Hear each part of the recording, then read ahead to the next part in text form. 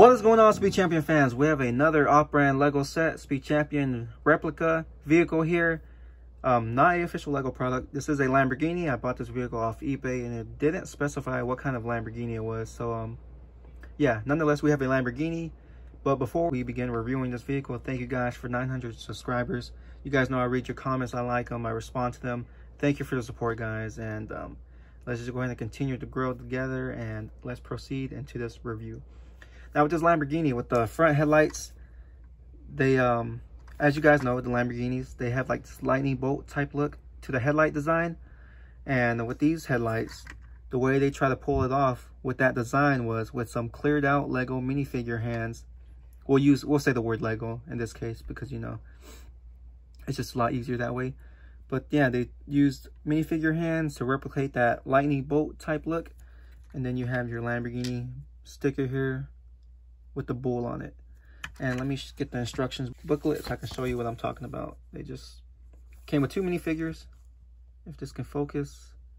368 pieces up here, but you can see how they try to pull off the headlight design there.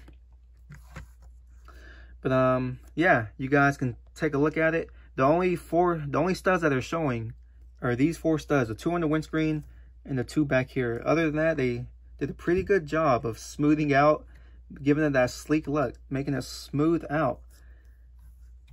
Yeah, it's just those four studs showing. Now, looking at the side profile,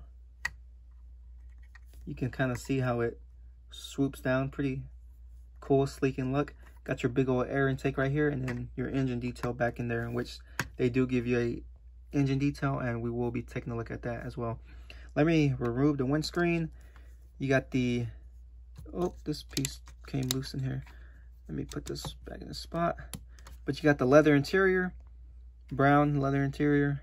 Steering wheel does seem to be pretty hard to turn.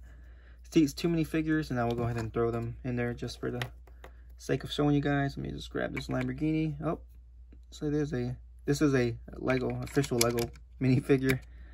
Grab you, and then grab this, the McLaren Senna minifigure. Both of her hands got to be up for her to fit.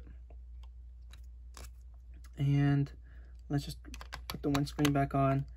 And another thing you can see, this whole color scheme does seem to be a lime green. And whereas the print on the windscreen seems to be a more darker type green. So yeah, it's not really matching there, but if you can live with it, then it's no big deal.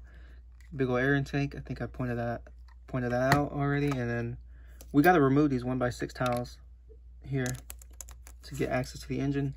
In which, before I remove the cover, you do get a glimpse. They give you a 2x2 flat tile piece right here, and you can kind of get a glimpse of the red cylinder heads down in there if you can see it. Not sure if the camera picks it up well, but I can see it. 2 cylinder heads, and let's just go ahead and pop off these louver type build right here. Just gonna pop off as one assembly, like so. And here goes your V8 engine detail. Not a V10, not a V12 like we suspect in a Lamborghini, but they give you a V8 engine detail tucked down under there.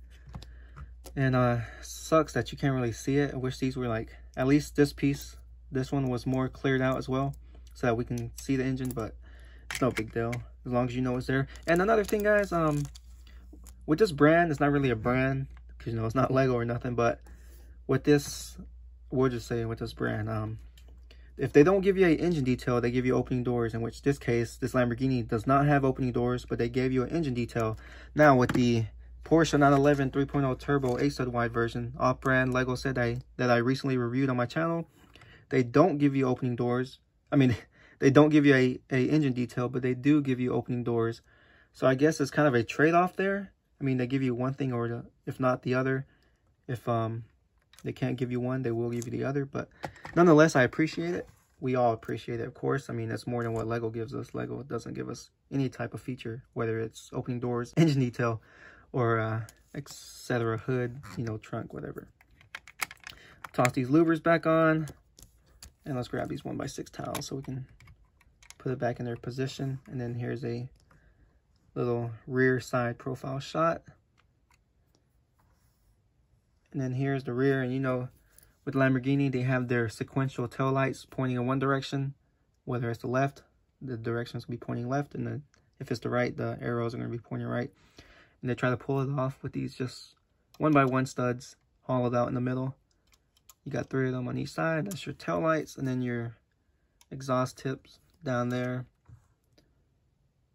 And just to give you a look around the Lamborghini. There it is, guys. So what do you think of this vehicle? With it being all smooth out, is it a clean look? I agree. I'm gonna go ahead and say my opinion. It is a clean look, a sleek looking car. But then again, this is a Lamborghini, so they probably had to pull it off like that. I also like how the front windshield, like, it lines up. It's just something satisfying about building it. How the windscreen lines up with these flat tiles. But yeah, guys. What do you think of this vehicle? Thank you once again for the achievement of 900 subscribers. And I got another off-brand vehicle that I'm going to be building and reviewing. So stay tuned for that. And we will see you guys in the next one.